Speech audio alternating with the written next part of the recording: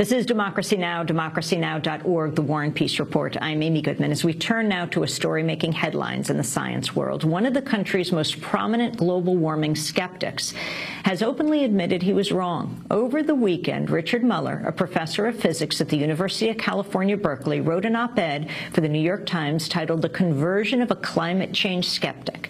Dr. Muller began the piece by writing, quote, "Call me a converted skeptic. 3 years ago, I identified problems in previous climate studies that, in my mind, threw doubt on the very existence of global warming. Last year, following an intensive research effort involving a dozen scientists, I concluded that global warming was real and that the prior estimates of the rate of warming were correct. I'm now going a step further. Humans are almost entirely the cause." Richard Muller's admission has gained additional attention because some of his research has been funded by Charles Koch of the Koch Brothers, the right-wing billionaires known for funding climate skeptic groups like the Heartland Institute. Richard Muller is the author of the newly published book, Energy for Future Presidents, The Science Behind the Headlines. Welcome to Democracy Now!, Professor Muller. Talk about your change. Well, I felt there were legitimate issues that had not been addressed. There's the whole issue of climate change, of whether hurricanes are increasing and so on. But the most solid evidence was the temperature data. And questions had been raised. The stations that were used were of poor quality. Could that be addressed? Could you use such data? There were issues. The prior groups had highly selected the data. In the UK, using only 5 to 7% of the data. Here in the US, only 20% of the stations. It was a concern whether they had picked stations that showed warming and not the others. There were other issues, too, about the influence of urban heat islands. Cities get warmer, but that's not the greenhouse effect. So is that, how do we estimate the greenhouse effect? And there was the data adjustment, and then the huge computer programs that they use to make the attribution to humans. All of these things deeply concerned me, and I could not get the answers in a satisfactory way. As a scientist, on such an important issue, I felt it was my duty to be what I would call properly skeptical. And the only way to answer this was to put together a program. So we gathered together a group of truly eminent scientists, people who are really good at analyzing data. These include Art Rosenfeld, who's a hero in the energy conservation field, and Saul Perlmutter, who actually last December, after working on our project for over a year, was awarded the Nobel Prize in Physics, not for work he was doing for us, but for prior work he had done in astrophysics. So it began to come together about a year ago. We were able to show that the poor station quality, although it affected the temperature measurements, didn't affect the temperature changes. We were able to use 100% of the data, not the 20% that others had used. We found that data selection bias didn't affect things. We looked at the urban heat island. It came together. We concluded that global warming was indeed real. But then, about 3 to 6 months ago, thanks largely to the effort of a brilliant young scientist named Robert Rohde, who we hired to do and use the best possible statistics in order to be able to use all the data, he was able to push our record back to 1753. That's before the American Revolution. That's back when the measurements in the U.S. were being made by Benjamin Franklin and Thomas Jefferson. With that long record, we could look for the fingerprints. We could see how much was due to volcanoes, how much was due to ocean currents, how much was due to the variability of the sun. We could do this much better than people had done before. And I got to admit, I was shocked when I saw the results. There was short-term variability that was due to volcanoes, essentially nothing due to the solar variation. Theoretically, that's not too surprising, but I was surprised nonetheless. But the remaining curve, the rise in that curve, was dead on to human production of carbon dioxide and other greenhouse gases. At that point, the data had led me to a conclusion I would not have expected a few years earlier. And what has been the response of your colleagues, those who, like you, have been skeptical for so long? Well, I don't expect people to say, oh, Mueller has changed his mind, therefore I do. What we've done is, I think, an exceptional level of transparency. We have 5 detailed scientific papers, which we have placed online. These have all been submitted to peer-reviewed journals. We have put all of the data online. We've put all of our computer programs online, along with a lot of supplemental information that your watchers and listeners might like. If you go to berkeleyearth.org, you'll find you could look up the temperature record in your hometown or your home state. But by putting this online, we have a transparency where people who think we did something wrong can find, well, this is your assumption right on this line here. This is what we don't like. And our response is, okay, change it. See if it makes a difference. Or we can change it for you and see if it makes a difference. So this is, I think, the wonderful thing about science.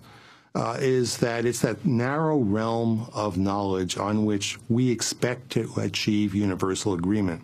I believe that most of the skeptics, there were some deniers who refused to pay any attention to the science, but many of the skeptics recognized there were valid problems with the data, and we have now directly addressed those. So my hope is that as they study our work, that they will recognize that we did address these in the proper way, and that now we can agree on the science.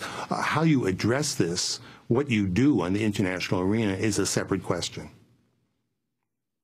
I want to ask you about the role of Congress in the climate debate, Dr. Muller. On Wednesday, the Senate held its first hearing on the topic in more than 2 years.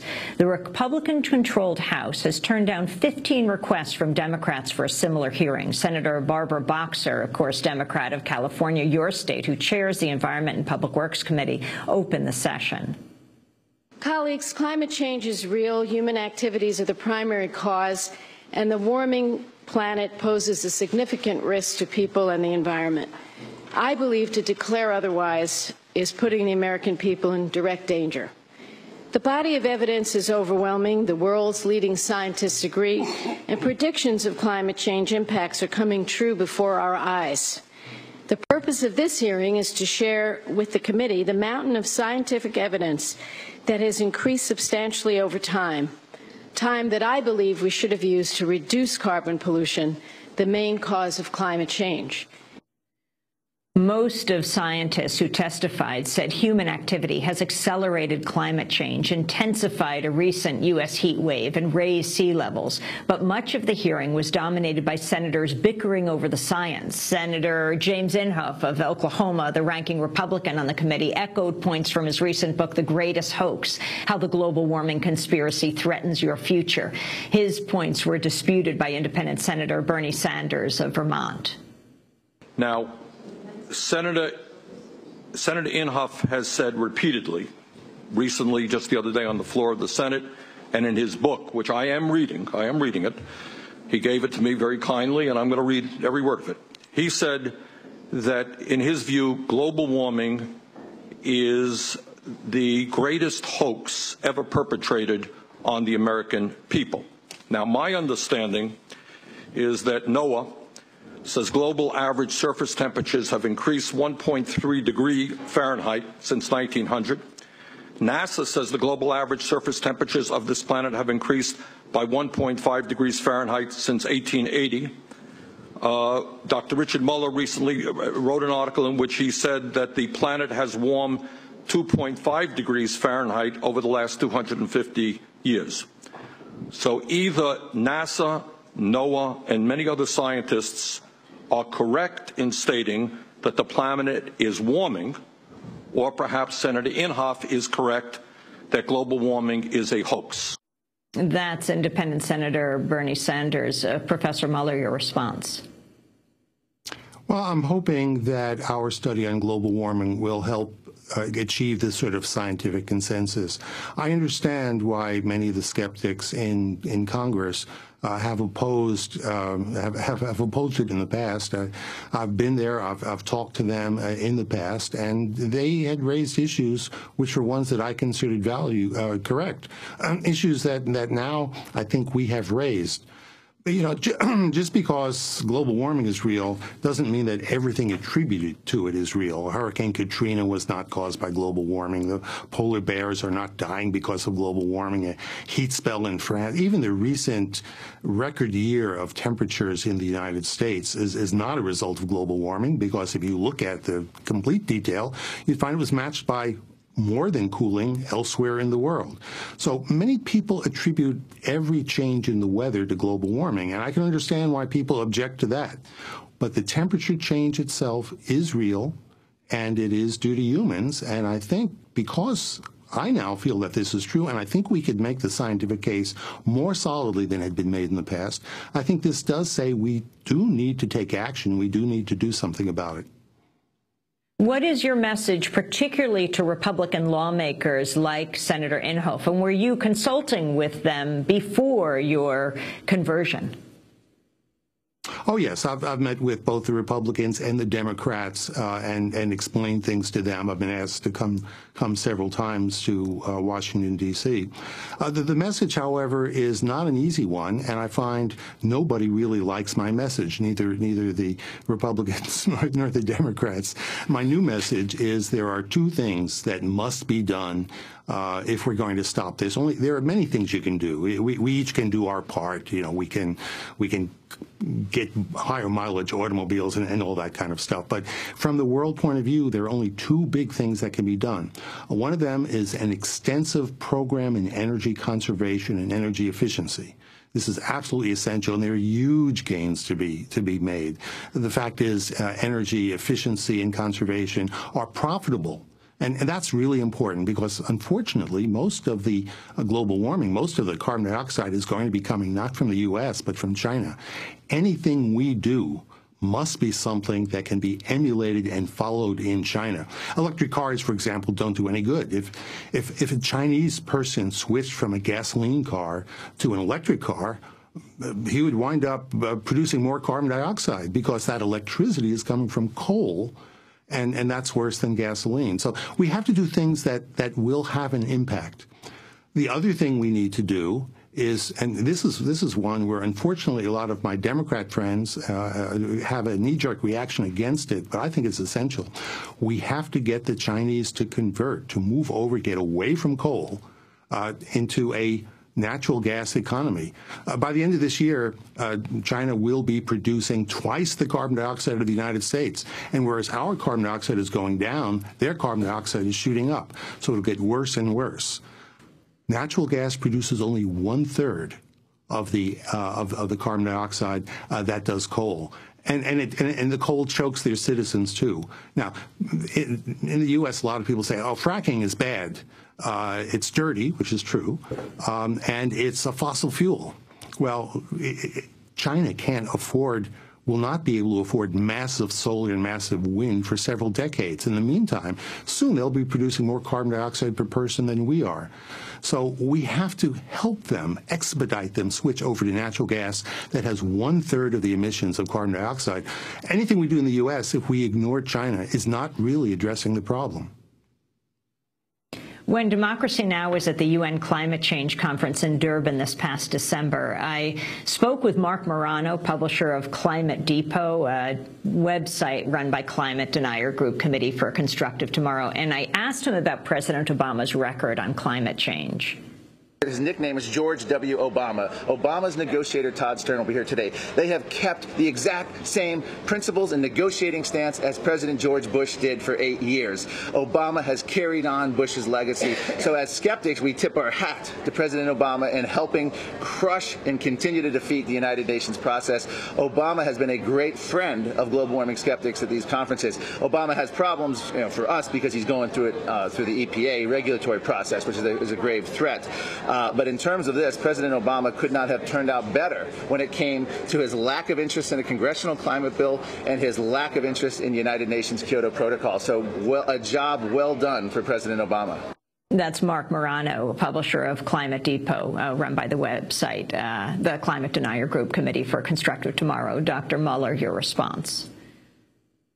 Well, I think that in opposing any joining the Kyoto Agreement, President Obama recognized that the non-involvement of China made our participation would not have done much. At Copenhagen, President Obama went there to try to get the Chinese involved. He insisted on having inspections because the Chinese rate of growth, they've averaged 10% growth over the last 20 years.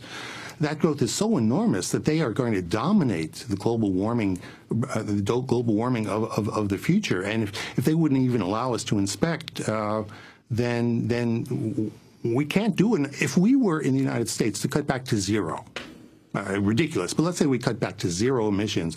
Within 3.5 to 4 years, the emissions would be back where they were just from the growth of China.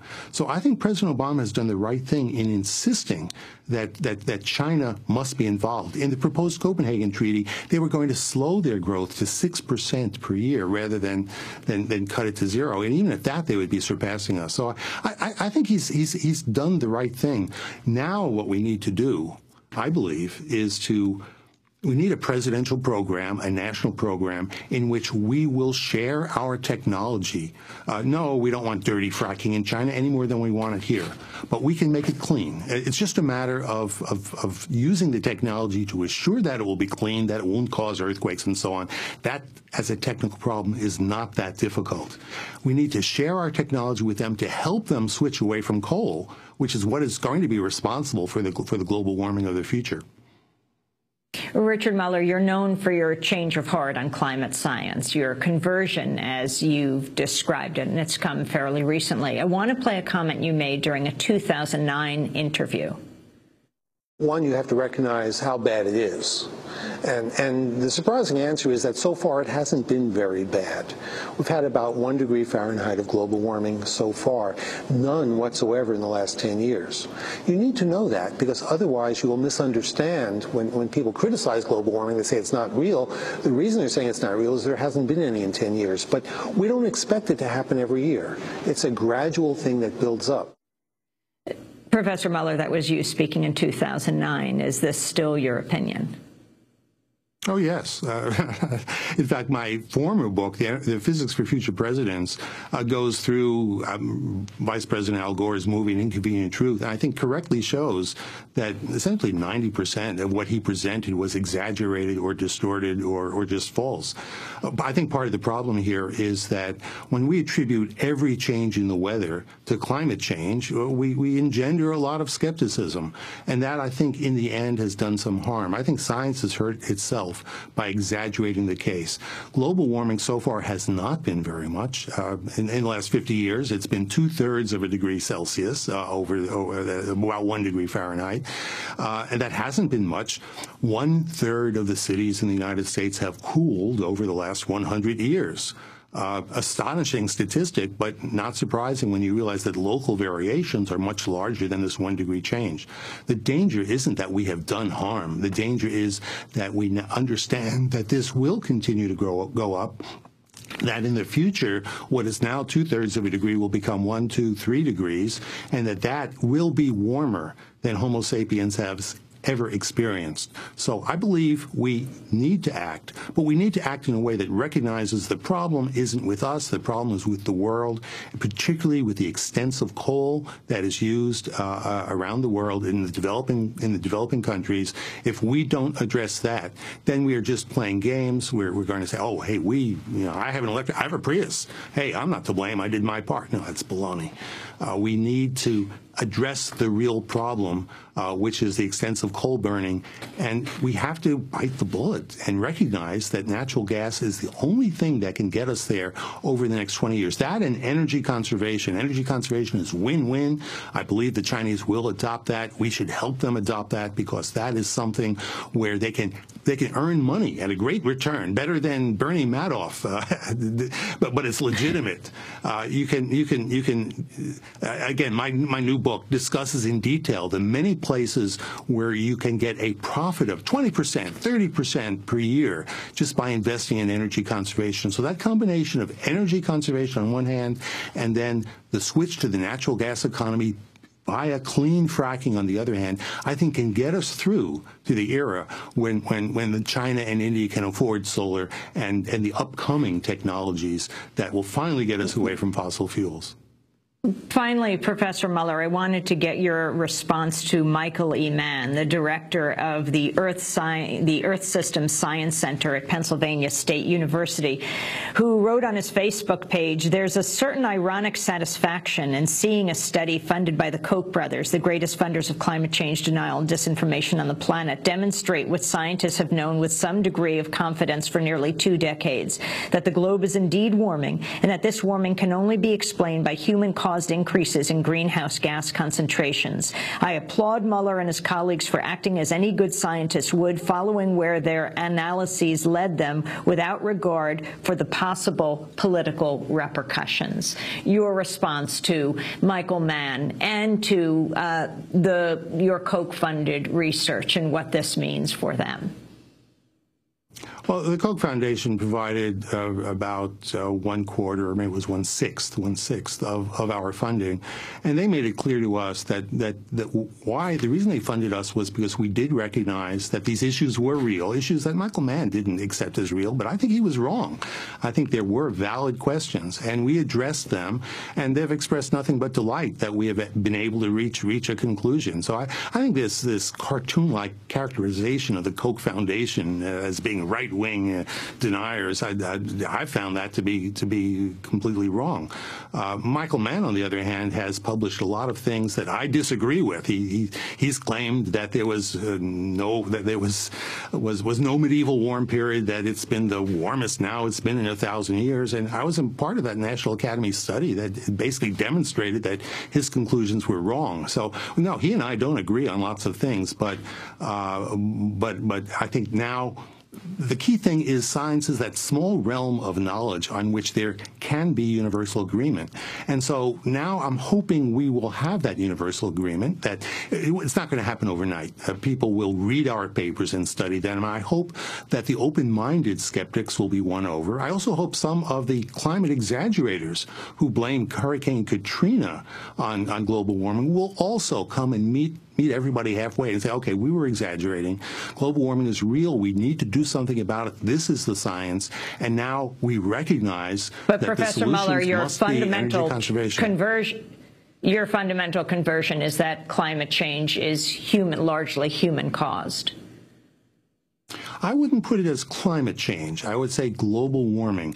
Too many things in climate change are actually just weather or local climate. So I can go through a list of them, but global warming. No, we just have 10 seconds. Just global warming. Well, I thank you very much. Global warming is human-caused. You're welcome. Richard Muller, professor of physics at the University of California, Berkeley, his op-ed piece, "The Conversion of a Climate Change Skeptic." I thank you very much for being with us. This is Democracy Now!, democracynow.org, The War and Peace Report. His book is called Energy for Future Presidents, The Science Behind the Headlines. Back with Bill McKibben in a minute.